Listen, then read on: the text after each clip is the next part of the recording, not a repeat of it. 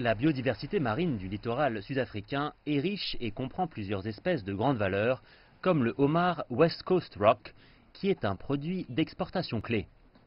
L'ormeau est également une autre espèce prisée exportée vers le marché chinois, mais le déclin des réserves sauvages a mené à un développement de l'élevage d'ormeaux comme moyen durable de récolter ce mollusque très apprécié.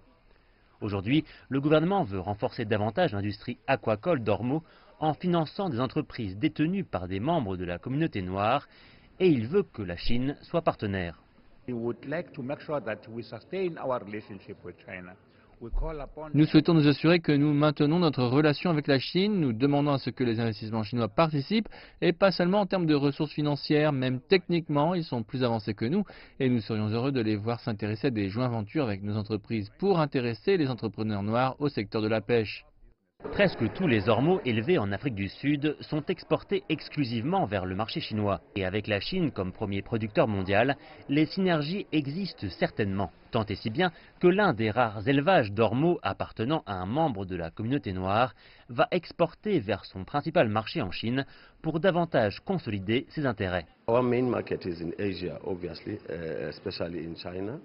Notre principal marché est en Asie, principalement en Chine. Nous collaborons avec Coega. Nous allons en Chine avec leur délégation au cours des 2 prochains mois, vers juillet et août, pour attirer les investissements chinois. Nous cherchons aussi des acheteurs chinois. Mais l'un des bénéfices les plus importants de la croissance de l'industrie locale grâce aux investissements chinois, c'est le nombre d'emplois créés. Et c'est l'un des objectifs principaux de l'opération Fakissa, la tentative sud-africaine de développer son économie maritime.